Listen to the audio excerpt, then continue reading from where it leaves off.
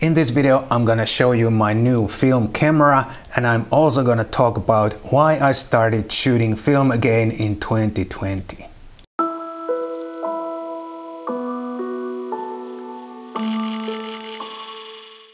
Hi guys, my name is Matti Sulanto. I'm a photographer and a Lumix ambassador from Helsinki, Finland. I published my first official video covering film cameras and film topics about 2 weeks ago. And I got such a great positive response from you guys, thank you so much, that I decided to continue making this content on my channel. From now on, I'm gonna publish at least one, but probably two videos each month covering film cameras and film topics. And I was going to call this series Unplugged, but then I realized that YouTube's algorithms probably don't fully understand it, because Unplugged is usually associated with music videos. So I have to come up with a new name. And talking about that name, if you have a good suggestion for me, please put it down in the comment section. And if I like your suggestion and I use it, I'll send you a little reward. I'm gonna print you one of my favorite film photographs, and I'm gonna sign it and I'll send it to you wherever you live. But let me first start by explaining why I started using film again in 2020. It may seem a bit strange because there's nothing new in there for me. I have used film a lot, I mean really a lot. I used it professionally for about 20 years. And if you compare digital and analog camera features, digital camera pretty much wins hands down. It's not even a contest.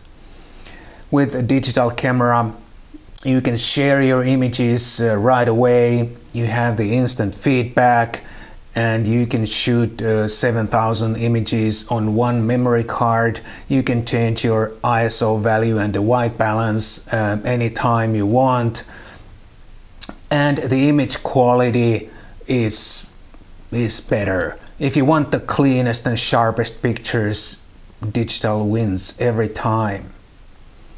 But there are also some things in photography that you can't really measure, or you can't put them on a scale from 0 to 10 or something.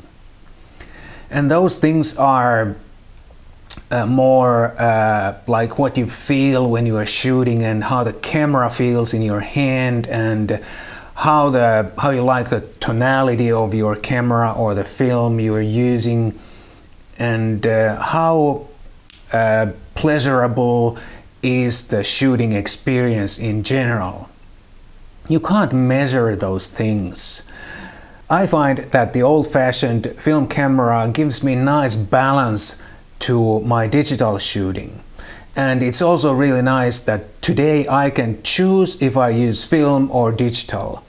If I one day feel like I need that instant feedback, or for some reason I want to share the pictures I shoot right away, or if it's a job, it's probably too impractical to use film anymore, because in most cases the client wants the pictures in a hurry anyway.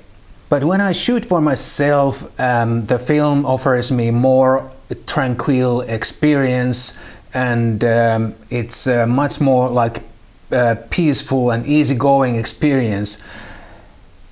Even when I shoot on my digital Lumix camera, I usually have the back display tucked away so that I can't see it, and I don't chimp a lot.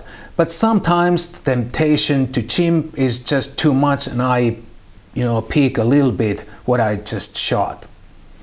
And I don't shoot a lot even on my digital cameras. I'm pretty careful before I hit the shutter. But with the film camera, I'm even more careful, and especially with a fully manual camera like this Leica, when the shooting experience or the whole picture taking is more like a mental practice in some ways.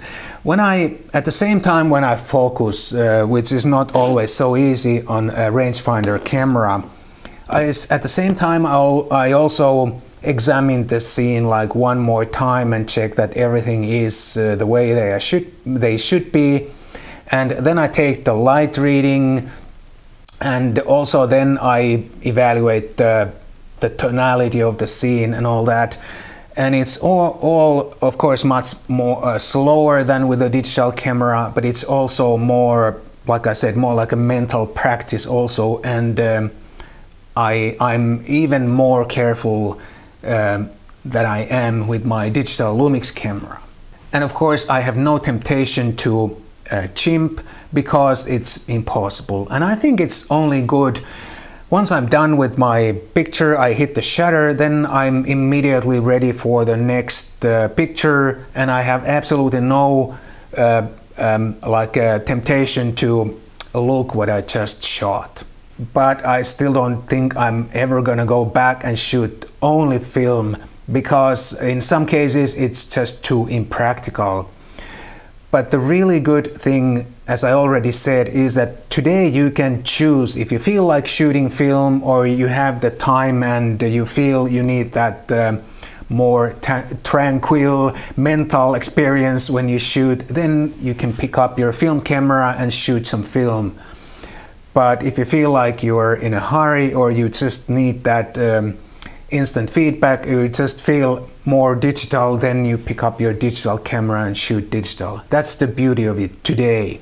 Back when I started, of course, there was no such choice in 1975 or so, when I took my first pictures.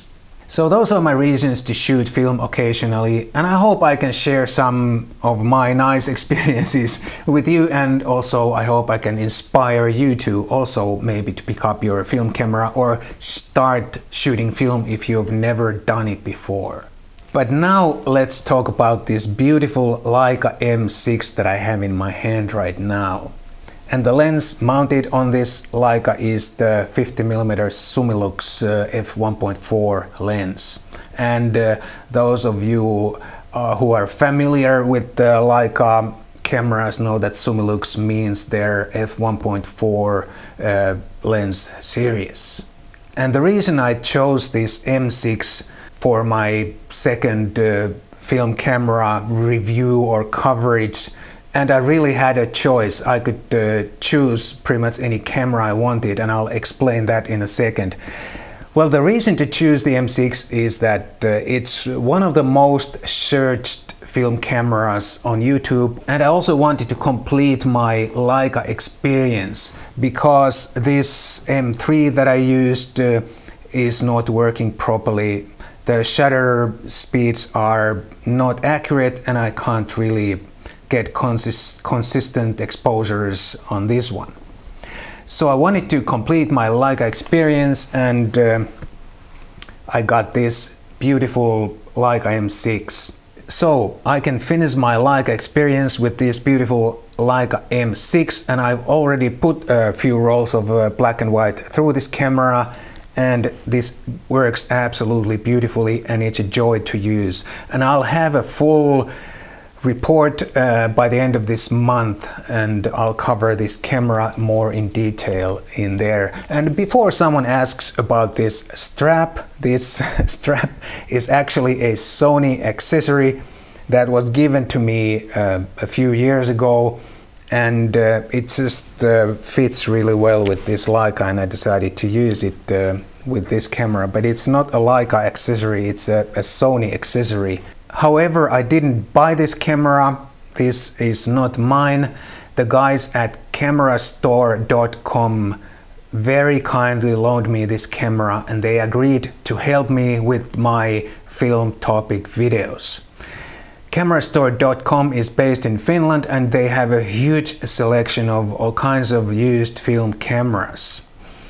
And with their help, I'm able to introduce you probably some exotic cameras that are hard to find and very expensive, and I also can show you and introduce you some more affordable options too. I'm not planning to cover only these really expensive cameras. This camera body, for example, goes for about 2,300 euros and the lens for about 2 grand. So this combination is not exactly cheap.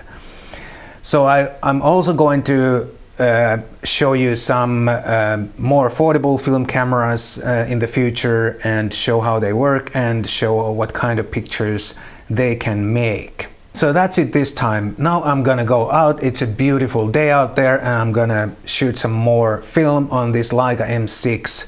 And you too, keep your camera active, make some great pictures on whatever camera you have, digital or film. Thank you so much and I'll see you in the next one.